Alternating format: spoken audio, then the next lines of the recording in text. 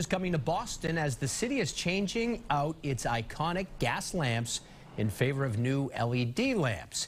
This is a move to go green and to save a lot of money. But as Ken MacLeod reports tonight, some neighbors wish the city had shed light on its plans before starting the work. This street lamp behind me may not grab your attention as being especially unique, but it's actually the first of its kind in the city, an effort to balance history, cost, and the environment.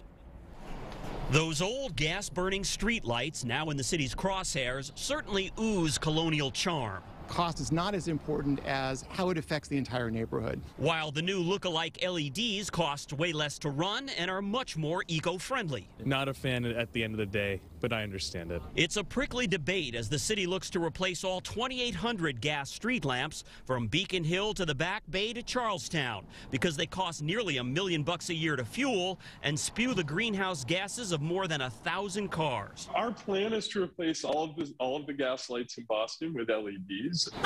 The city points to the climate crisis and the need to cut down on fossil fuels, but the LEDs also cost roughly 90% less to run with less maintenance. Yes, that sounds like a happy solution for the world and for me.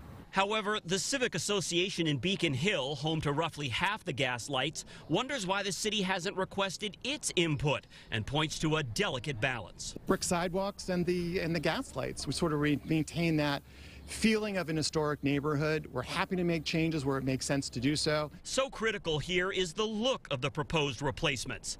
This is the only LED replica gas lamp installed so far. In fact, it's still running off an extension cord in the Bay Village neighborhood on Shawmut Street. But our hope is that they will see what we see, which is a wonderful way to preserve our history while also protecting our future. Side by side, the gas and LED lamps are virtually identical twins, something the city took pains to pull off. Yeah, I don't think that'll completely change the character of the neighborhood, though. I think it's still a pretty historical place, and that's one of the reasons I like living here.